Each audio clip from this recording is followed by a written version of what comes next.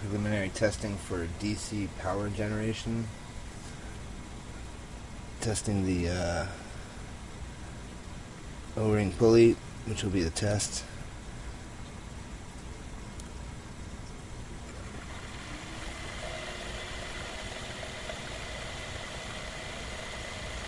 Running at about 12 volts, 6 amps.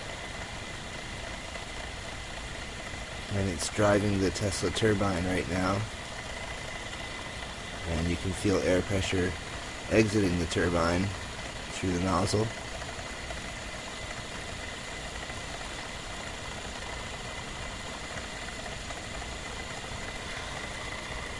And off.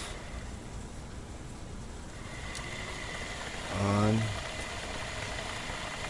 So, of the RPM that we were studying earlier today, you can count on half of that speed probably. So this 36 volt motor, DC, is probably going to be putting out quite a bit of electricity tomorrow when we hook it up to the compressor and do our tests.